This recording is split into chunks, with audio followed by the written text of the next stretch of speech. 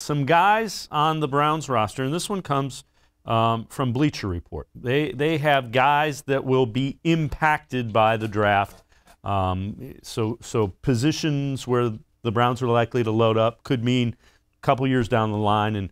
And right off the bat, they say wide receivers Jarvis Landry, Odell Beckham will be impacted by the draft. That's probably pretty accurate.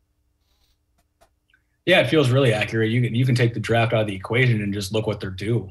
Both are going to be around that 30 million mark combined once again in 2022. And for a front office that I think the Sheldon Richardson cut is telling, Sheldon Richardson didn't come in here under Andrew Berry. That was a John Dorsey move.